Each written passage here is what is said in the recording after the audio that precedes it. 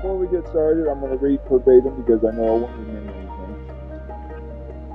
I'd like to say a few things. First of all, Terry and I, even after the climb, is absolutely thrilled and honored to be a part of this occasion.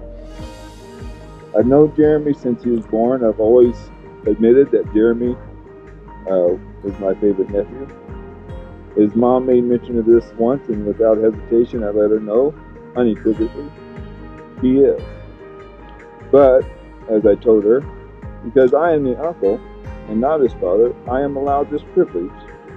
But with that said, I will always believe that in love and discipline, you show no favoritism. The Bible tells us do not respect persons in judgment. Because right is right and wrong is wrong. I know that I've always done that in my life. In the summer of '72, Jeremy wasn't quite 2 yet, I started a bond with Jeremy. That was only strengthened to this day. For the last 20 plus years, Terry and I have prayed that God would give Jeremy a mate, that has God in her life and would be committed to Him. If you have God in your life, there are only two things that will make this relationship successful. And love, God love, but mankind love, is not one of them. Many relationships with love have failed.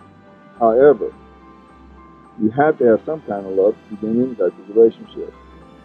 But the two things you must have are commitment, and God has to be the forefront of your life. You cannot enter this relationship wanting the other to change. Today, right now, is the person you must commit to. If you are committed and the Lord is the forefront, some changes will automatically happen, but not all things. That's why you must have God in the forefront. Because God will make a change in you, not knowing it, by giving you the strength needed to deal with the things that the other person will never, ever change. Paul asked for change, asked for something in his life 3 times. And the Lord told him that my grace is sufficient. And sometimes it's just sufficient that God gives you the grace to go through the things that He wants you to go through. So He won't change everything. Jeremy will always be a man. Allison will always be a woman. Now don't make these things a bad thing. A lot of people say man this, women this. That's not the right way to do things. And you're 2 different people.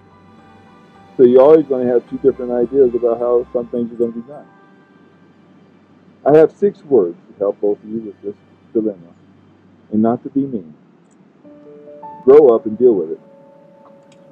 That is the words I heard back when I was probably 19 years old from an old guy that was married 60-something years. And he says, I can tell everybody how to have a successful marriage. Grow up. So I added to it. Jeremy and Allison, keep God in your forefront. Stay committed. Couple that, pray together. Pray together. We are gathered in this beautiful place in the presence of God to join together this man and this woman in marriage. But only commitment in God will make it successful. Their love and intention has created this marriage, and we gather here today to join in the celebration and acknowledgement of that bonding. Jeremy, the marital responsibility of the husband is to love your wife. The Greek word, render, love, it denotes this willing, sacrificial giving of on the husband's part for the benefit of his wife without thought of return, as Christ gave himself for the church. So there is to be no sacrifice, not even the laying down of his life, that a husband should not be willing to make to his wife. Wives, submit yourself unto your husband, as unto the Lord. For the husband is the head of the wife, even as Christ is the head of the church, and he is the Savior of the body. Therefore, as the church is subject unto Christ, so that the wives speak to their husbands in everything. Though I speak with the tongues of men and of angels, and have not charity, and this charity is not charity as we hear in the world, it is God alone.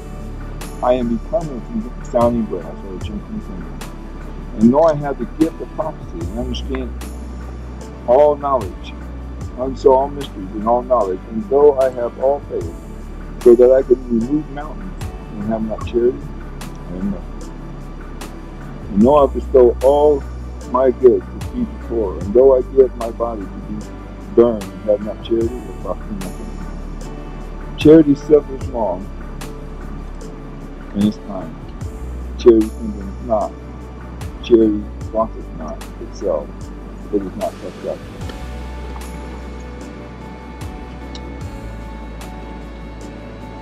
Does not behave itself unseemly. Does not her own, is not easily provoked. Thinketh no evil. Rejoiceth not in iniquity, but rejoiceth in the truth. Beareth all things, believeth all things, hopeth all things, endureth all things. Charity never faileth. But whether there be prophecies, they shall fail. Whether there be tongues, they shall cease. Whether there be knowledge, they shall vanish away. Jeremy, will you take this woman, Allison, whom you hold by the hand to be your wedded wife, promising to keep, cherish, and defend her, and to be her faithful and true husband so long as you both shall live. Allison, will you take this man, whom you hold by the hand, to be your wedded husband, promising to adhere unchangeably to him in all life's changes, and to be his loving and true wife till death divide you? I do. You have for each other a ring. This most precious of metal symbolizes that love is the most precious element in your life. The ring has no beginning and no ending, which symbolizes that the love between you will never cease. You place these rings upon each other's fingers as a visible sign of vows, which this day have made you husband and wife. Jeremy, repeat after me. Allison, this ring is a token of my endless and abiding love. This ring is a token of my endless and abiding love. Just as this circle is without end, my love for you is eternal. My love for you is eternal. Love for you.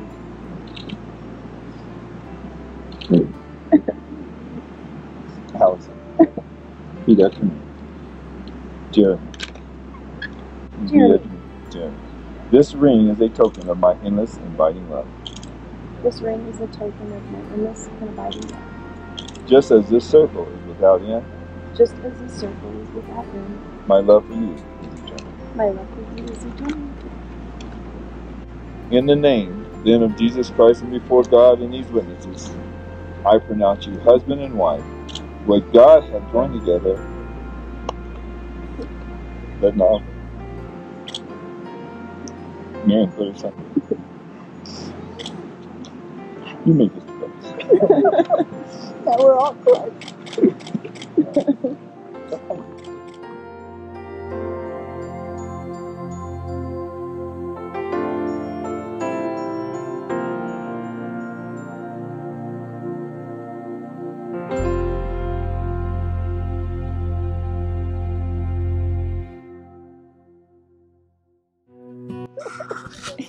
We're married.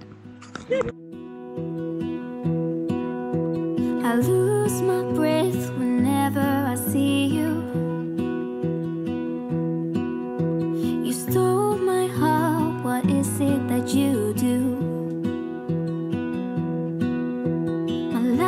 was great till you added colors. Like the moon needs the sun, we don't care about the others.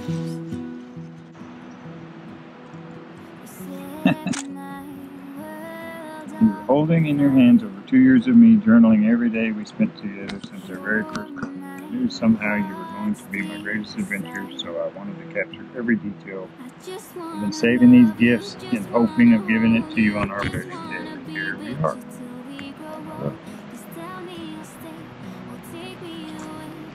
Oh, this is everything, Dave.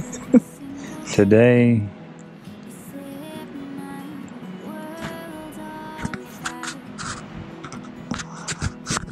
Wait, that's just like every.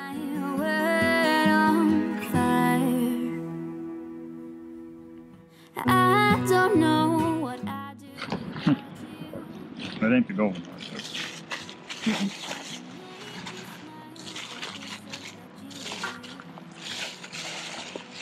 Always and forever.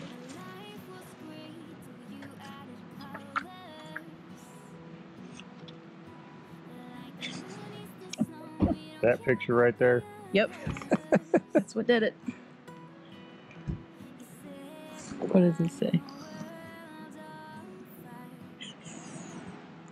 It was one of his profile pictures.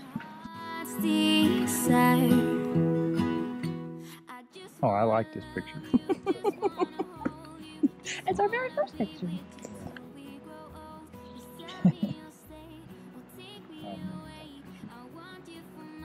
Every single day.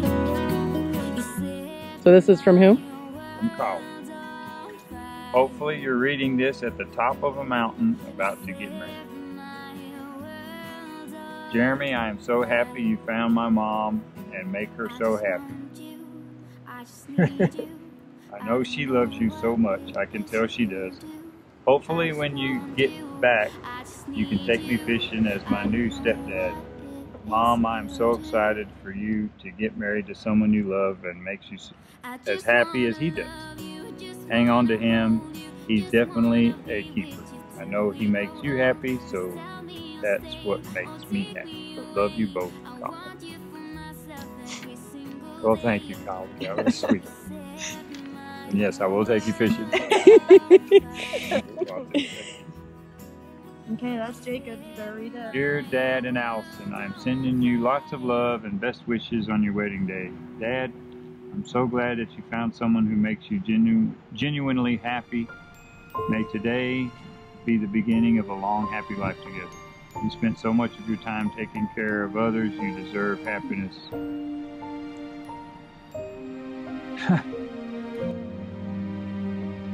More than anyone else I know.